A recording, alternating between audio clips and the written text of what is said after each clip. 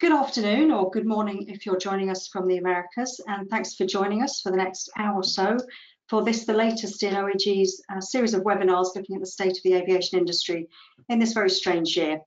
I'm Becca Rowland, a partner at MIDAS Aviation, and I'll be the host for today.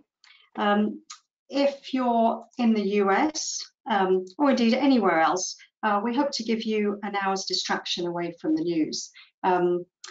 As usual, we'll be drawing on OAG data to help you understand what's happening, and today we'll be taking a particular look at the impact and implications for the tourism and hospitality sector. According to some, travel and tourism accounted for over 10% of global GDP, or at least they did last year. And we know the business of flying and the tourism sector are really closely related. So the difficulties we're seeing now in aviation are mirrored across tourism and hospitality. And the solutions to get people flying again will require all of us to work together. And so it's really good to have Louise Finnegan join us this afternoon. Louise is the head of business partnership at Tourism Ireland, and will be sharing some of her wisdom and knowledge from that particular market, helping us understand perhaps what we all will need to do to help recovery. So welcome, Louise. Thank you very much, Becca. And I gather you've been up part of the night listening to the US news. Yeah, I'm mainlining caffeine here now at the moment, so I hope I'm still making sense. But yeah, pretty compelling viewing. The popcorn was out last night. And we've also got John Grant with us from OAG, who, as ever, will be giving his interpretation of the data and helping us understand what that all means for us. So let's start by looking at some of the data we usually start with, and that's what we're going to look at. So yeah, we start here, John, often, don't we? This is color-coded countries, the capacity, airline capacity this week versus the same week last year. We are slowly moving towards that beige color, aren't we, rather than just straight red. If we compared this to 4 months ago, it is a bit better, isn't it? Yes. Hi, good afternoon, everyone. It couldn't have got any worse, really, Becca, could it? So, you know, we could only head in one direction, but we have slowly been seeing some shifting and some change. And, you know, we've commented many times about China and particularly the Chinese domestic market, but there are some other points where we're moving from blood red to perhaps better shades of pink. Latin America has seen some international markets opening in the last couple of weeks, and in Africa we've seen some uplift in capacity in markets such as South Africa, but in general, you know, we're still sitting in a pretty depressed situation. Just 55.6 million seats, pretty much half of what we saw this time last year, and with no real confidence or optimism about seeing an improvement, certainly this side of Christmas and early 2021. So but you could be saying I told you so, couldn't you? We've been hearing something similar from you for quite a while now, and as we'll be looking at how capacity has been coming down, but I think you said some months ago that we probably would end the year at 50 million seats, something like that, didn't you? I did, but you know, it's not something I'm proud of. I'd much rather have been caught completely wrong and seen a rapid recovery, but the writing has been on the cards for a long time in terms of capacity and market sentiment, and you know, you just, from where the airline industry is looking at the moment and its subsequent impact on tourism, hospitality and everything that Louise will share with us later, it's tough times for everyone. And as we work our way through these slides, if you're listening and you've got questions for John or for Louise, then do use the questions area to send them in, and we'll have some time at the end, hopefully, for answering those questions. But we will aim to answer some of them as we go through as well. So this is another set of data that's familiar. We've been tracking this for some time now. This is showing the percentages of airline flights this week or this month versus the same time last year. We've got the numbers by region at the top and a chart below. We see a little dip again this week in Europe. There's some Europe trickling along at the bottom here. We saw a move up. I guess that was half term in in Europe, was it, John? And then now we've come out the other side of half term. We did, and just to trick or treat us on Saturday evening, of course, the UK government has imposed a lockdown from tomorrow, and international travel is ostensibly banned or has to be for essential reasons.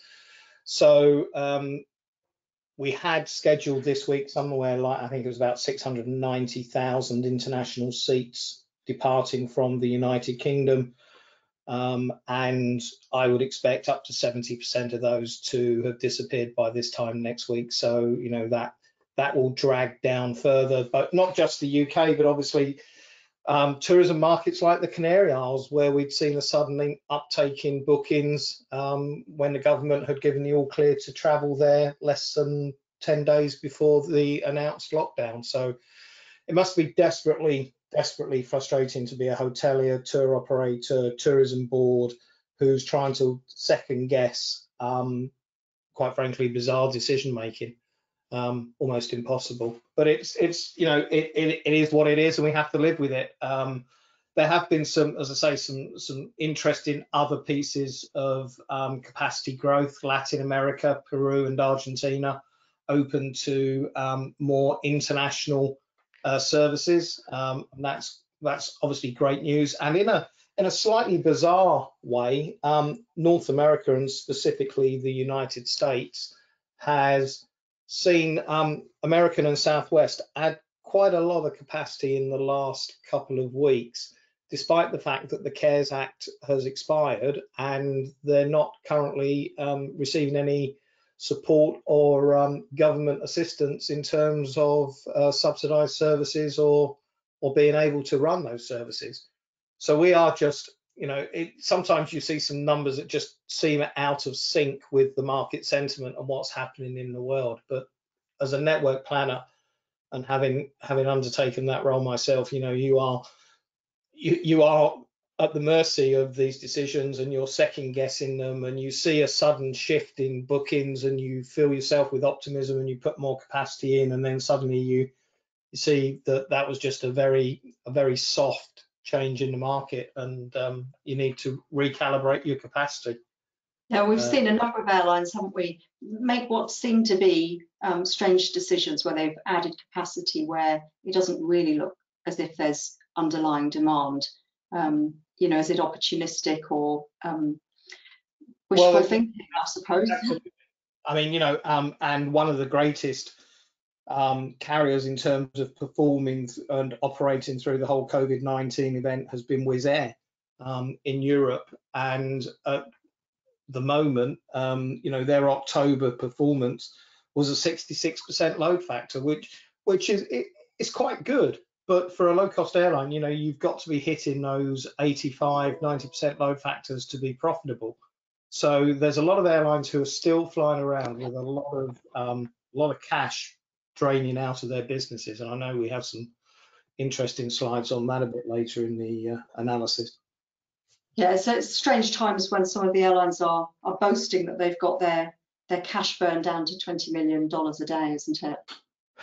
Yeah, it's something to be admired.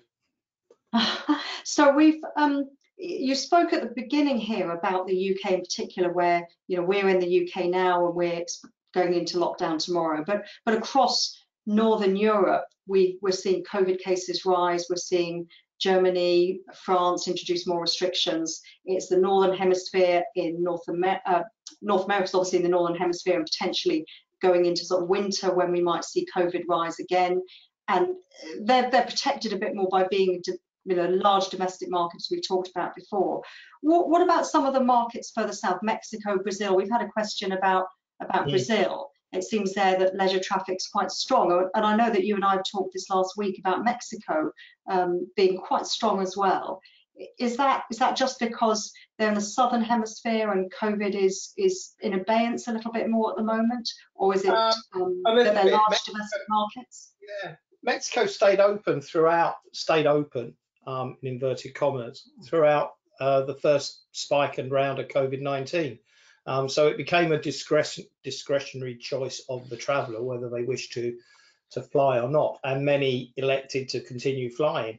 And whereas Brazil did have a degree of lockdown, the government was quite strong in their view that this is only a flu-like condition and there's nothing to worry about. And people have continued to travel and airlines have continued to operate, particularly domestically. Both of those markets were early pioneers of low-cost air services in Latin America.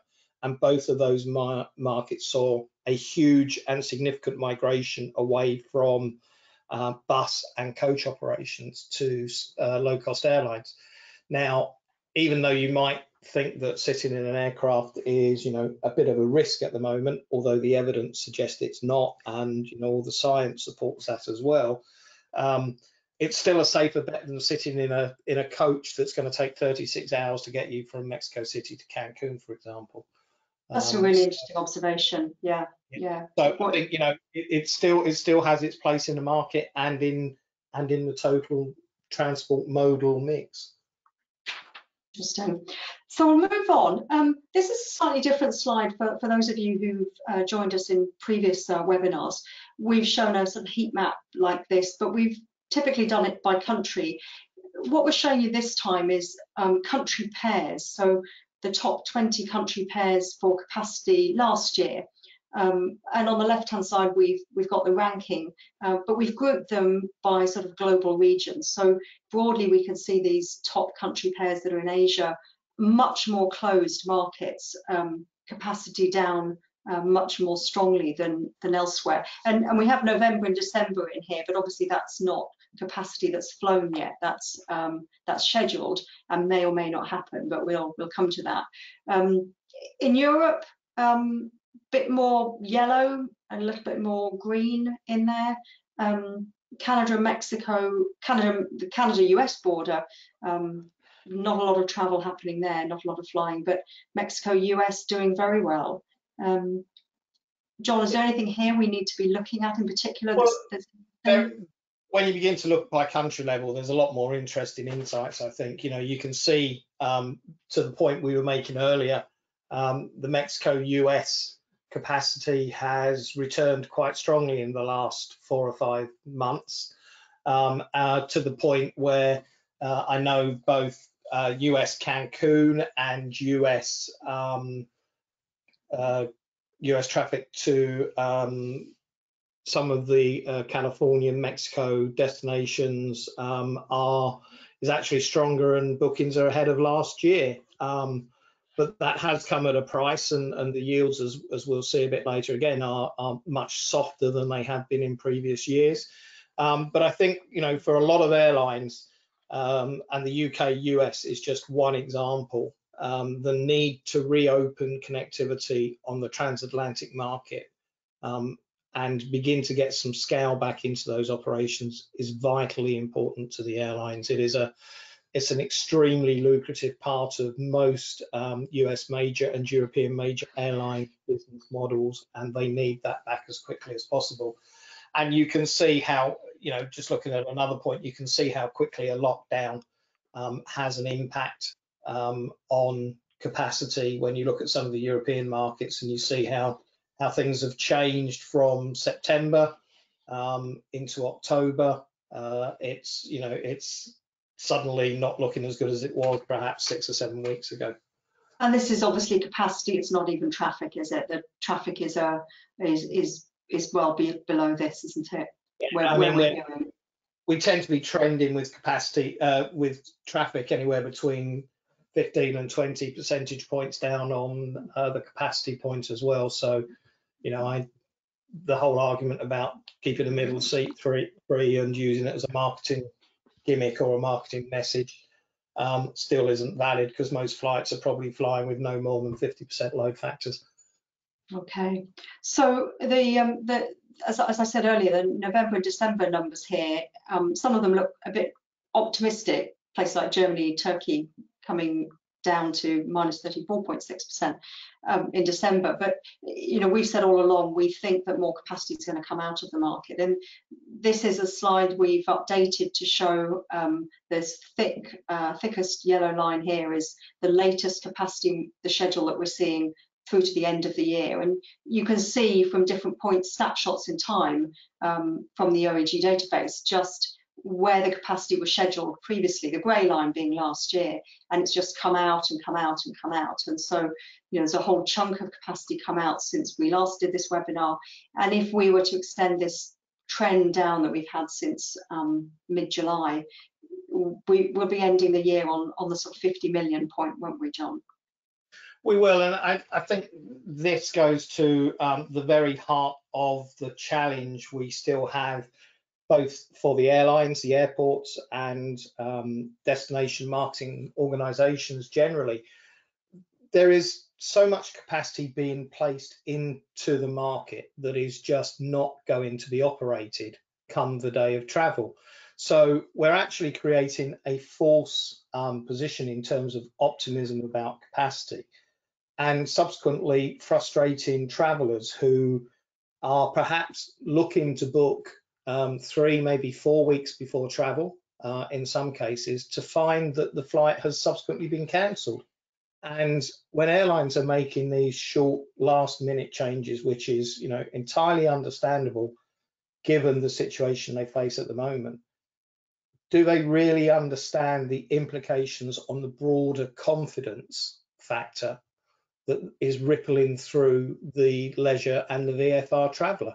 Would you want to book a flight for 3 or 4 weeks' time and have a 30% chance of that flight being cancelled or rescheduled, which is what the global average is at this moment in time, and being left with a Ryanair refund voucher to be used at another date which is convenient for you, and in fact even more convenient for Ryanair? You know, there's better ways to spend your money when you're going into a lockdown period. So it's a very, very frustrating situation, and I think we're looking at circa 51, maybe 52 million seats per week by the end of December, which would be less than half of the levels we were at the end of 2019. 2020 has been an absolutely horrible year for the aviation and tourism industry. Very difficult, isn't it? We wanted to take a look at what some airlines in particular in Europe how they were responding in terms of capacity. So each of these are 3 of our large low-cost airlines in Europe, and we've looked at the capacity they had scheduled a month ago and then this week, so it's a week of capacity. And we're showing the capacity all the way through the fourth quarter, so through from the beginning of October to the end of December. We see how it's changed with the yellow line being what we're seeing now in the schedule. Interesting, isn't it? Wizz Air appears to have they'd taken out a lot of capacity, so almost done what you'd wanted, or what you were suggesting airlines should be doing. They should be taking it out, and now they're adding it back in. Whereas what we're seeing at Ryanair and EasyJet is the opposite. They're taking it out, aren't they, John?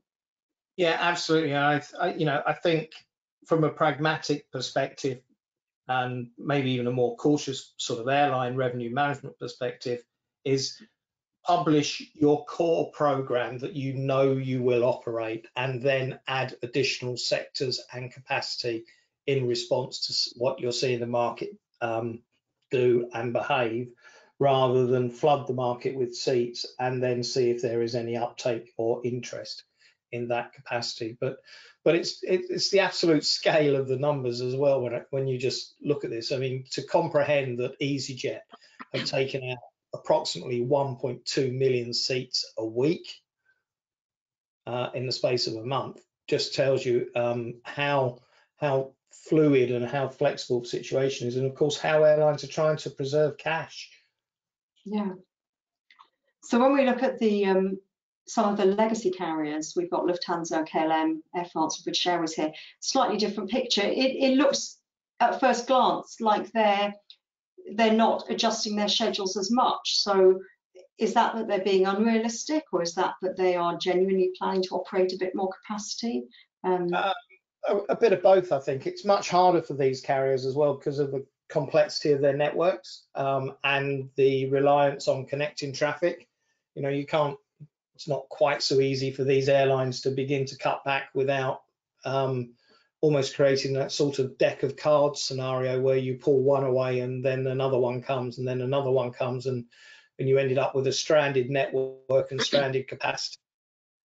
So these airlines are slightly are having to behave slightly differently, and you know that clearly is difficult for them, and it's difficult for the customers, and they have even more concerns about short-term lockdowns and sudden changes in travel policies. But if you know, the standout there again is British Airways. I don't know, you know, I know it's a new chief executive, and he may have more optimism than many others, and you know quite why he thinks week commencing the 23rd of November he's going to see capacity increase from about 220 to 620,000 seats in the space of a week. Clearly, I think it shows more to the point that they're just planning 3 weeks ahead, doesn't it, John? Yeah, exactly. There's 400,000 seats to come out, and why don't you take them out now, guys, rather than just leave them there for 3 more weeks? So it's been a pretty hard time, obviously, for the airlines. And since we've last done a webinar, we've had a number of airlines report their financial results for the third quarter. We've got ones we could find here. We know there's a few more airlines to report in the next week or so. Some staggering losses here, aren't they? Given that some of these, especially the American carriers, United, American, Delta, these were the carriers that accounted for the largest proportion of profit globally in the industry in the last few years. And between this list of carriers here, we've seen losses of over $17 billion in a quarter. Quite incredible, isn't it? Yeah, staggering. And you know, from many measurement and analytical sort of perspectives, these were companies and are companies that have been regarded as the best managed airlines in the world, and the losses are immense and staggering in what is traditionally one of the strongest quarters of the year for the airline industry, a good mix of leisure and in September business and corporate demand returning. And in absolute terms, you know, these are large percentages of their revenue and their capital. But perhaps the bigger worry is not these airlines, because I think all of these are long-term survivors and will be in play for the next 10, 12 years, perhaps in some shape or form. But it's those that are of a smaller scale than these, the mid-market, not particularly scalable carriers who have a high dependency on a national market, or a high you know, proportion of their operation is supported by governments and other such shareholders, who are going to find the next 5 or 6 months really difficult, Becca. And today we have 761 airlines who filed scheduled services this week, and we've lost 10% of airlines who scheduled services in January, and it wouldn't be unreasonable to expect us to see another 10% of scheduled airlines disappearing in the next 5 or 6 months, and many we won't even really notice they have disappeared, because you know they are increasingly marginalized and with a small percentage share. So expect some more damage and disappointment, I think. And the other interesting thing here is China Southern, who I was going to ask you about that. Yeah, yesterday announced that their third quarter had been profitable, and that's great. But 1% of their capacity is now allocated to international services. So that third quarter result is entirely based around Chinese domestic services and their cargo operations, which have continued to fly. Now, for an airline the size of China Southern, you know, that level of profitability, the ROI on their network is dire. It's not sustainable in the long term. If the fuel price was to move probably no more than 3 or 4 percentage points, that would wipe out China Southern's profitability, which perhaps asks 2 questions that we need to think about as an industry. First is Chinese international service or scheduled services from Chinese airlines. Will they come back in the way we see them operating before? Will they be operating those ultra long haul scheduled services from tier 2 cities in China to tier 2 cities in Western Europe? Probably not. They were not profitable before COVID-19. And more importantly, will we see consolidation in the Chinese airline industry? It's quite fragmented. The big three are very big and very successful, but the others, although indirectly supported by the government, are struggling to survive. Very interesting. Let's move on. One of the questions we've asked ourselves with the level of state support that some of these airlines have had is whether that's affecting the decisions they make about how much capacity to operate. And I guess we were specifically wondering, in Europe, are the likes of Lufthansa, Air France, KLM, are they perhaps putting out more capacity than we might expect because there's less to lose, in a sense, because there's more government support? So we put this chart together which shows the top 50 airlines. The grey are the ones where we haven't actually allocated whether they've received support or not, but the blue are those where we know they've received some sort of support. And we just plot the capacity this winter versus last winter. Now we know that some of the capacity for this winter will be reduced, but essentially those falling below the dotted line are planning to operate less capacity, and those above are planning to operate more. So it's no surprise that these three that sit above the line are the Chinese carriers, and these four here are the four US carriers. It's not really showing us any distortion at the moment, is it, John, as a result of the support that has been offered so far? No, not really. And, it comes back to what we were saying earlier in the year and in the pandemic event, when the first tranche of support funding was provided to many airlines. It created an uneven playing field and allowed those carriers to perhaps operate more capacity than otherwise would be the case, or be in a position where, when a recovery did occur, they were able to grow back more quickly than others.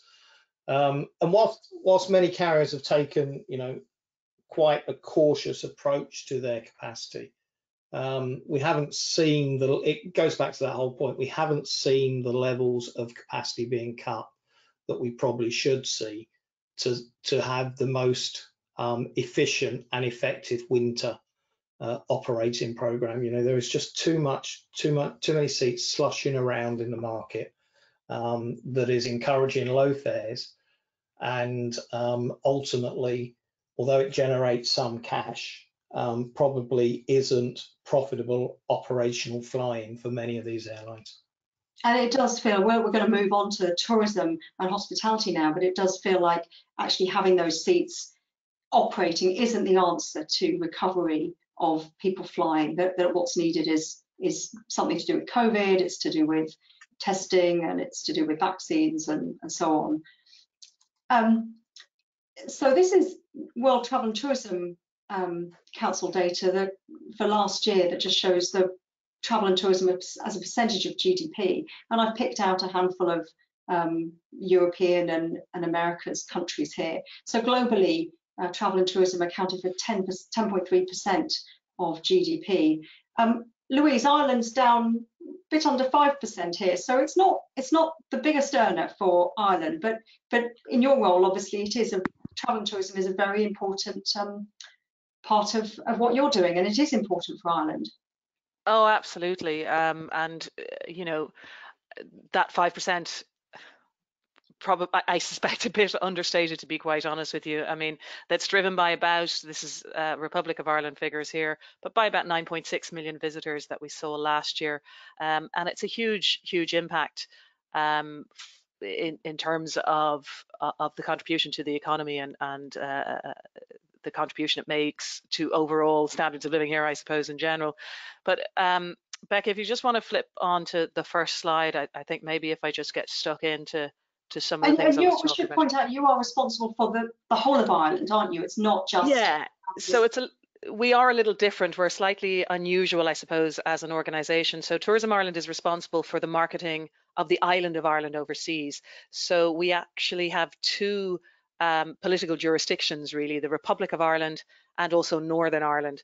And our remit, born out of the Good Friday Agreement actually, is to promote the entirety of Ireland overseas and market the island of Ireland overseas. So actually, what we don't do is work towards the domestic product. We don't work directly with industry in terms of developing the product on the ground. We're fortunate that we have two very efficient organizations and sister agencies that really do focus on that. But our job is really the overseas market and to promote Ireland, both north and south, and Northern Ireland has a very particular call out in the activity we do. And so the slides that I have here, really, I suppose, just since the beginning of this whole pandemic situation for us and the first lockdown that we saw in March, we've always said that the solution here, or the road to recovery, involves this sort of three-legged stool or three-piece puzzle. The first part, I suppose, is access. You know, we're an island hanging off the western seaboard or the western coast of Europe. In total, last year we saw about 11.2 million tourists to the entire, or the full island of Ireland. And, you know, I don't need to tell you guys the impact of COVID-19 and the access picture on how that's impacted Ireland. I mean, access has fallen off a cliff. Last summer, we were seeing over 600,000, about 617,000, I think, weekly one-way seats into the island of Ireland, and that has really just fallen over. And that's really important for us. It's a real challenge for us because of the challenges associated with getting tourists, obviously, to an island. And the vast, vast, vast majority of visitors and tourists that we see here do obviously travel by air. And I'm not going to sort of flog that one. I think you guys know the access picture better than everybody else, but you know, clearly it's fundamental and vitally important that we begin to regain that access, that we begin to build back up that capacity as quickly as possible and support those routes coming back and the capacity coming in. So I suppose the second leg of the stool is the product availability, and that's crucial for us. It's about, and when I talk about product availability, I'm talking about the accommodation sector, the transport sector, attractions, experiences, and hospitalities, and they're all in a fight for survival at the moment. As I said, we have some tremendous local or domestic agencies, sister agencies, and they're really, really good, and they've been doing a great job at supporting that local industry. That's going to be vital in terms of attracting overseas demand and attracting visitors going forward. And there's been a lot going on in that area, and I can't overstate that really, from major promotional campaigns and staycation campaigns, in terms of trying to support the domestic industry, to more practical things like grant support schemes, adaptation funds. So all of the stuff that goes into making sure that facilities are COVID safe, whether it's hand sanitizers or screens and all of that good stuff that everybody will be familiar with. Information and training has been really important to support the industry. That's training about managing cash flow or staff management and how to access other government supports, down to things like counselling and the support services that can be offered to industry. And then underlying that, I suppose, is the range of government schemes and job support programs that are in place as well. So that's all really important to try and support the industry in surviving and making sure they're going to be there when we can welcome visitors back again, that we're going to get through these lean months and this very tough winter that is going to be ahead of us now. We had a great summer in terms of domestic travel, but that's never going to be enough really to make up for the lack and the loss of overseas visitors. So we are continuing to support the industry as best we can throughout this crisis. And I suppose then the other key element and the third leg of the stool is the consumer sentiment and motivation. So not just what they're feeling, but how consumers might act. And we've been doing a lot of research and a lot of analysis on this since the very start of this and since April, May, and that includes monthly trackers, deep dives, focus groups. And we've been doing that across about 11 markets and talking to people who've taken holidays in recent years or planning on taking holidays in the very near future, ABC ones, typically kind of C2s maybe in GB.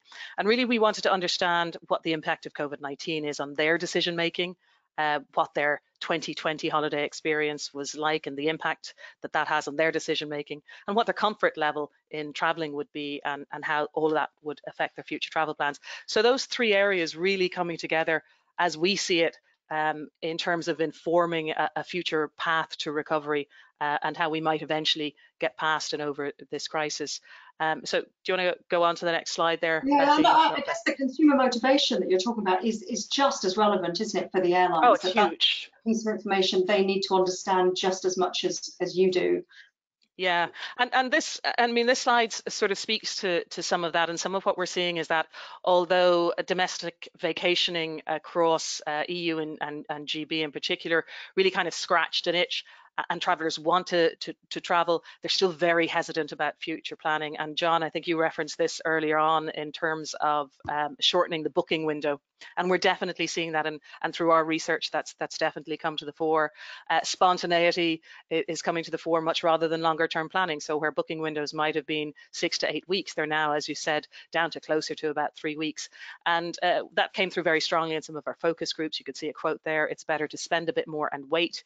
We could book last minute and know that we're going, but it's better to be spontaneous about it." And that really does speak to people's just hesitancy about making too many commitments. They're willing to take the hit in their pocket rather than make the commitment and then not be sure that they'll actually be able to take the trip. Also, what we're seeing is a desire for greater independence and flexibility. Quote there: "We're hopeful we can get away in 21, but we don't want to book anything yet. It took 5 months to get our money back from Ryanair, so we'll wait until next March or April, May, and book a last minute trip." And that speaks to people's desire, I think, for control and to be more in control to a certain extent of their own destinies. And more than ever, I think we've seen people now, given the recent past, far more conscious of paying attention to terms and conditions, booking policies, cancellation policies. And from one of our focus groups there, I'd book a trip if I knew I'd be able to get 100% refund, or if we could find an insurance company that could provide an solid insurance policy. So all of that really speaks to that sort of shorter booking window and the hesitancy about making commitments now when there is so much unknown. And Becca, I said this to you, I think, earlier on: if there's one thing we can be sure of and can guarantee at the moment, it's uncertainty, and that is likely to continue for a while. It feels to me that what you're saying from this, that especially the comments about the refunds and the Ryanair comment there, you know, many of us struggled to get refunds from trips that were cancelled this summer, and the airlines, you know, I hate to say it, but they really haven't helped themselves, have they, in what's happened there? That some of what we're seeing now is hesitancy from the consumer, from the traveller, simply because of a bad experience that they've had before. Yeah, and you know, people judge based on the experience they've had. And I will say, I wouldn't lay the blame for this all at the feet of the airlines by any stretch of the imagination. You know, we've seen this with tour operators who have struggled to maintain cash flow. You know, they've paid out upfront on commitments and then all of a sudden have to turn around and try and give money back to consumers or to people who have booked. So it is right across the industry this has happened, from hotels across the board. But certainly in Ireland, we've been very conscious of working with industry to make sure that they're working with their consumers and with their customers to try and support them. So actually what we've seen and what hotels have seen in a large instance here is rebooking into next year as opposed to full-on cancellations. Yeah.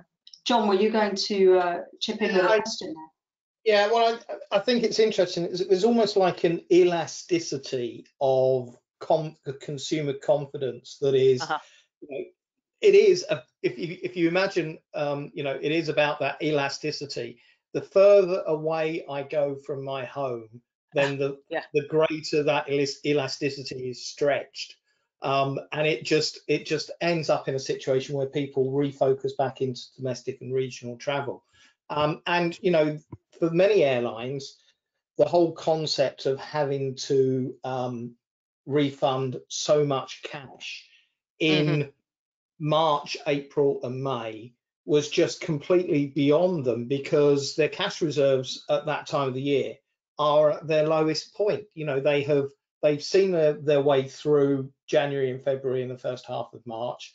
They've burnt quite a bit of cash continuing to operate, and at that time of the year, every tourism board, every airline is expecting to begin to see an uptick in activity. And of course, it didn't happen. So they weren't even able to use cash in the bank to refund those that had booked for July and August, because the cash was draining out too quickly. And we've, you know, you're absolutely spot on. And I suppose from our perspective, here on the island of Ireland. That's been compounded to a large extent by the fact that we have had a restriction in terms of inbound visitors. There's been pretty much no significant markets that haven't had to, or we haven't imposed quarantines or self-isolation for 2 weeks upon arrival, and essential is now guided as essential travel only, or sorry, travel is guided now as essential travel only. So, you know, we really haven't seen any overseas tourists since probably early March, and that's really put a strain not only on the airlines but obviously on the whole industry here. And you said before that you're working to the traffic light system that's operating in the EU. Do you want to say a bit about that and how that works? Yeah, so it's theoretically, I think, pretty straightforward. It's you know, red, green, amber. Green being no restrictions, and that is applied where countries have an infection rate, rolling 14-day, I think, infection rate of 25 per 100,000, and that's fine. And countries that fall into that category, then people can travel freely between them. The challenge, I suppose, with that is, and then, sorry, as you go through orange, there's a certain level of restriction and testing involved. If the infection rate increases a little bit more, there's some tweaks to that. And then red is pretty much lockdown, which is where most of Europe really is at the moment. But you know, when we've dug a little deeper into that, and we have a wonderful strategy and insights team in our organization here, and they've really teased this out to look and see, you know, in our major markets, what does that look like? When could we expect to see visitors, and when can we expect to see infection rates drop back down into that 25 per 100,000 level in terms of potential to travel? And what we're seeing is, if you look back at the first peak, typically markets are taking anything between 4 up to maybe about 6 weeks before or after that peak before they got back down to that green light level. So in the situation we're in now, probably I would expect to see another 4 weeks before we're seeing numbers drop down into levels, into those green levels, where there could be free movement between markets or between destinations. So let's move on. You've got another slide that looks about the changes in destination choice. Yeah, so really what we wanted to do was get a sense of, well, what's informing people's destination or choice of destination.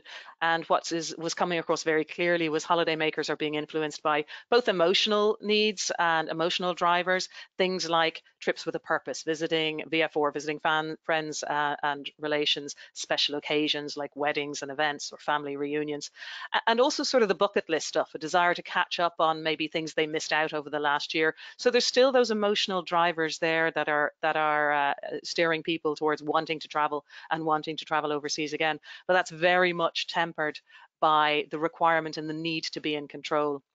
And that's come through very clearly in a few different areas. So mode of transport would be a key thing. And flying, we're seeing, has a kind of mixed appeal. Train, car, ferry really represents greater control for people. And I think that control is not just about, it's not just about safety per se. It's not about safety on an airplane per se. It's just as much or even more about having the flexibility to say, well, the situation has changed. I can jump in my car. I don't have to rebook. I don't have to look at other alternatives. And I'm a master or mistress of my own fate to a certain extent. So that mode of transport really is critical in terms of supporting people in their decision making.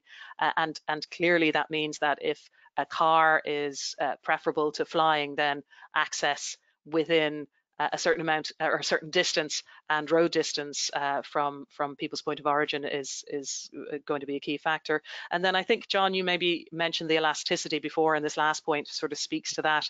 Known and close locations are increasingly, or we've seen, are increasingly important. Known in terms of the familiarity, people who have been here before, for example, in Ireland, who know the lie of the land, who know how to get around, who know what to expect. You know, familiarity doesn't breed contempt in this instance. It's a good thing. It's a positive thing.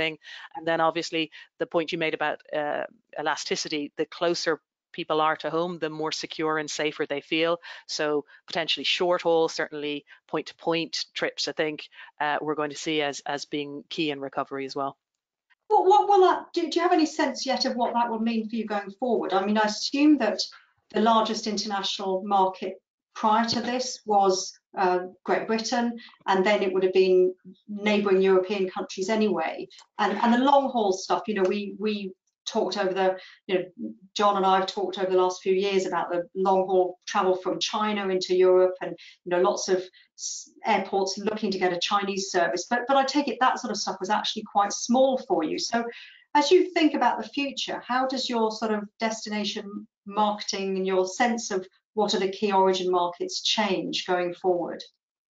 Yeah, so by volume, certainly GB, Great Britain, is our biggest market. That's by volume of visitors. By value, it's actually the US. Though we wouldn't get as many visitors from the US, they're worth more. They stay longer, they spend more. So by value, that's really our most important market, and that's poses a huge difficulty for us. Obviously, generally the profile of those visitors is sometimes a little bit older. They're coming back. To maybe they've roots in Ireland and they're coming to explore that. So the US market, we think, probably is going to take a little bit longer to recover for us than potentially GB, which is a near neighbor, and then nearer European markets. So yeah, and I suppose if you want to flick on to the next slide there, Becca, I can talk to that in terms of where we see opportunities. And it really will vary by market. I mean, typically our target market would be what we would call the culturally curious visitor, and they are really the folks that want to get under the skin a little bit more. They want to do more than scratch the surface. They want to have a full experience. They want to really get to know the local environment and understand it better. And that's going to be that's been the target market that we've gone after, and pretty much across all of our markets. But I think we'll be focusing initially certainly on those nearer markets, and probably are potentially a younger cohort as well. That younger demographic we've seen is probably more likely to travel sooner than an older visitor. I mean, I think that's fairly intuitive. As I said, familiarity is a key area as well. That's important for folks. So previous visitors will also be a key target market for us. So repeat visitors from the GB from Great Britain, for example, will be an important market, and we will actively and proactively go after that segment. And we've mentioned VFR, not a segment we would particularly target or have targeted in the past, simply because they don't actually spend as much. They tend to often stay with friends and family, but they do signal, and they're a good signaler. I mean, there's a certain sense out there of people wanting to dip a toe in the water to see what the experience is like, but they don't want it necessarily to be their own toe. So we can see VFR playing an important role there. And then some of the niche areas like golf, luxury have in the past been sort of at the forefront and the vanguard of recoveries we've seen in the past. So, as I said earlier on, a lot of uncertainty still, and we've certainly got an uphill battle in terms of cracking this egg. But going back, I suppose, to my very first slide, it's a virtuous cycle. We need the product to be there, we need sentiment to be in our favor, and we need the access to be there as well. Louise, that's really helpful. Louise, I can't believe that you have just profiled my demographic so well. What, younger, John, is it? Every one of them, I tick the box. So I just can't believe I'm buying my ticket with Ryanair right now. So, bringing all of that together, what do we need to do to get people traveling again? One of the things that we've talked about, not so much for a few months now, but travel corridors. We saw a few weeks ago the UK announce that travel to the Canary Islands would be possible. We've seen various ups and downs with UK-Spain corridor, which is the largest international travel market. So we had a look here at how capacity's changed and tried to overlay that with some of the restrictions on travel for the UK-Spain market. And we're not really seeing any effect here, are we, John? I know this morning we did a webinar this morning that's more aimed at Asia. We looked at some of Singapore's travel corridors that they're putting in place, but again, we saw no impact at all on travel from opening up some of those corridors.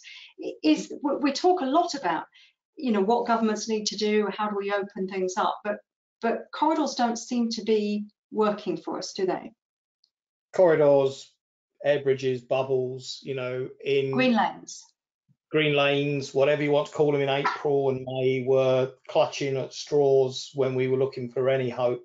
But the reality is, it is just such a marginal element of the need to rescale the business and to get capacity out there and people flying again, that they just do not work. And in many cases, they have been nothing more than hollow political sound bites that people have made. And in many cases, they've still not even been implemented, Becca. One of the great things in Singapore is I think they have about 8 or 9 travel agreements in process. Now, none of them are actually operating. The much touted Hong Kong, Singapore corridor, leisure, air bridge, whatever it happens to be, is still at least 2 or 3 weeks away. And, you know, airlines aren't in a position where they're going to put any more capacity or any more flights on when they're sitting with 45, 50, 60% load factors. They don't need to.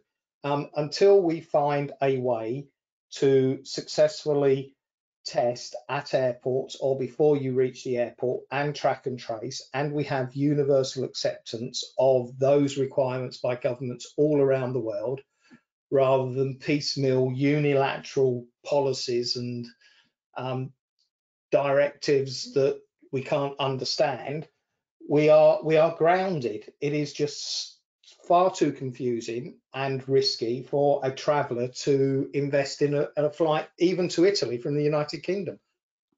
So you know, they are extremely frustrating. I mean, you know, it goes back to the first question we had today that was from Bernard Lavelle.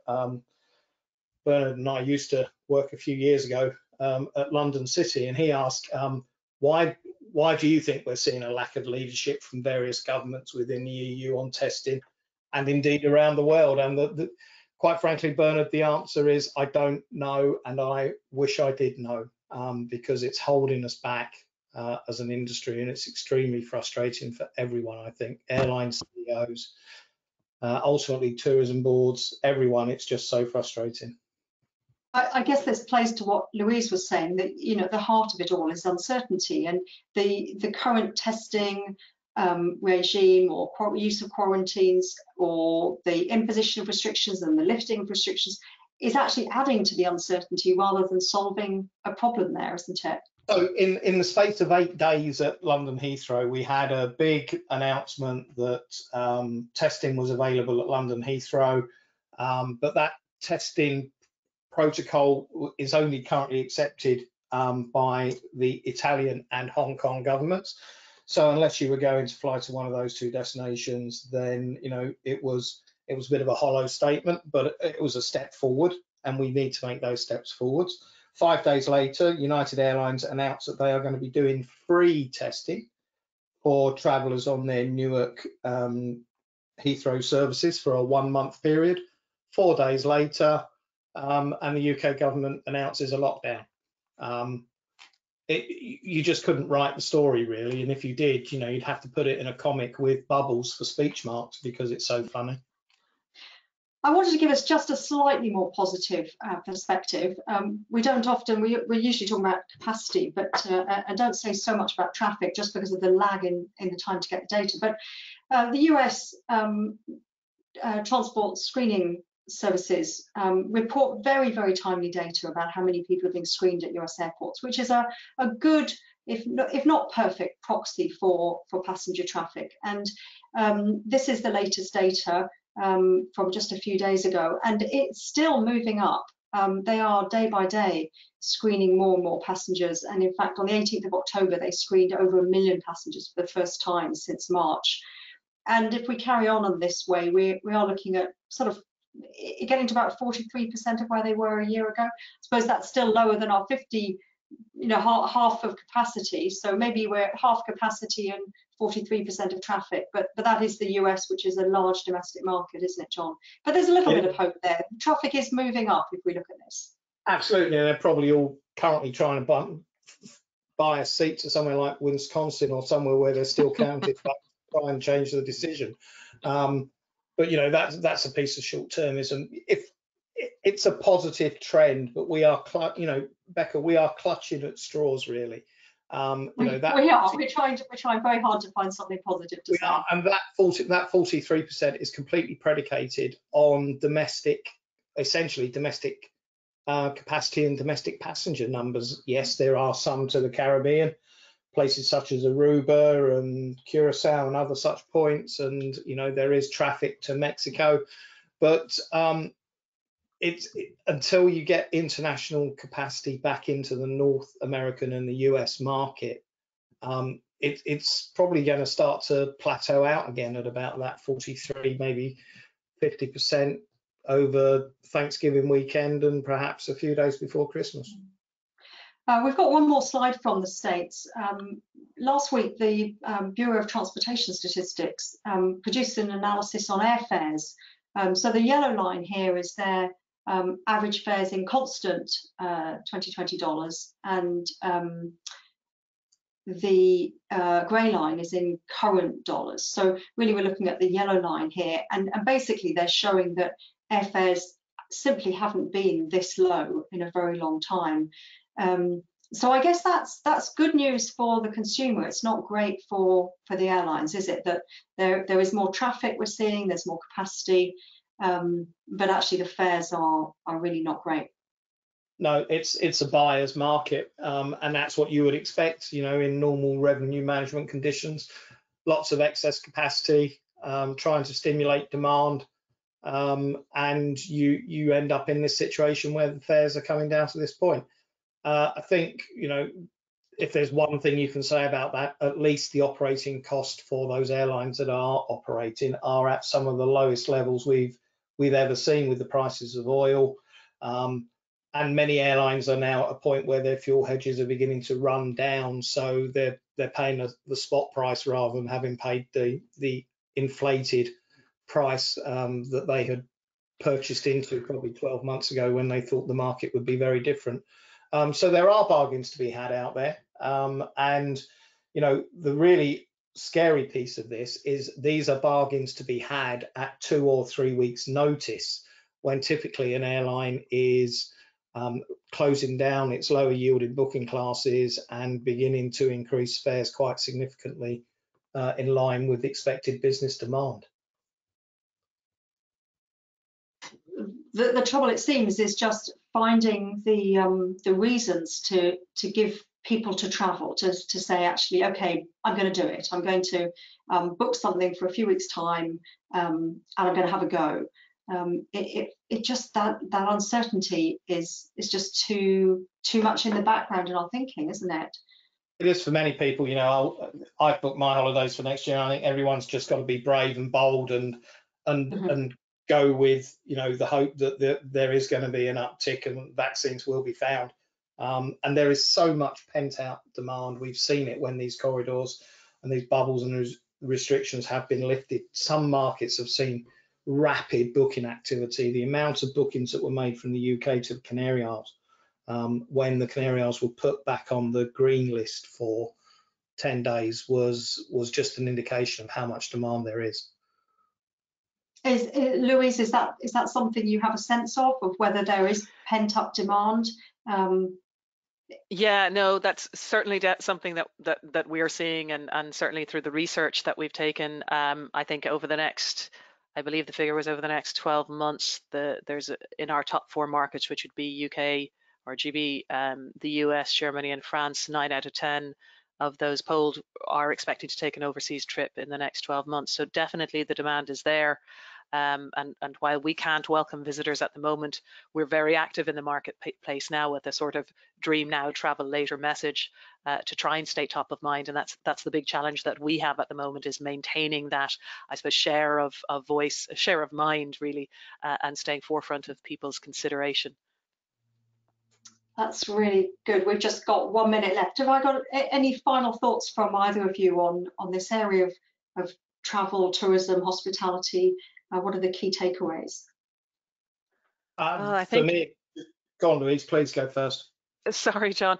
Really what I was going to say is, and from, I suppose, a very Tourism Ireland perspective, we're really trying to plan for all scenarios and coming out of the traps. What's going to be very important is a reassurance message, that people feel reassured that they can travel, or when they can travel, that it will be safe, and we'll be combining that sort of awareness with come visit Ireland, fantastic places. We tick all the boxes in what visitors will be looking for and what research is telling us in terms of wide open spaces, green spaces, outdoor activities, adventures, but balancing that with a tactical sort of book now type message as well. So lots still to play for, and despite the uncertainty, as I said, Becca, shifting sands and moving goalposts. So a lot going on out there. It sounds like you've got John's booking a holiday to Ireland. My demography fits the bill perfectly, but I mean, it is about being flexible in your planning and being creative, and that reassurance message. But I sit here and I sort of think, as a marketeer, this is a fantastic opportunity if you get the timing right and you get the messaging right to create some really inspirational campaigns and tourism projects. So it is just get over this what seems to be this last hurdle, over the last bit of the wall that Donald's trying to build today. And once you've done that, I think be ready, get set, and tourism will recover. Great. I think we've done well not to talk about the US election really at all today. Thank you both very much indeed. Thanks, Louise, for joining us and for all your insights into tourism and hospitality. And thanks as always, John. Please do head over to the OAG website. If you're not already getting John's weekly blog, then you can sign up for that. And do have a look at the recovery tracker that OAG puts out every Monday that just keeps you up to date with what's happening with aviation capacity as we move through this period. I think that's all for now. So thank you very much for joining us again. And we'll be back on the Wednesday, the 9th of December, I believe. So come and join us then. Thanks very much. Thank you. Bye-bye. Thank you. Bye-bye.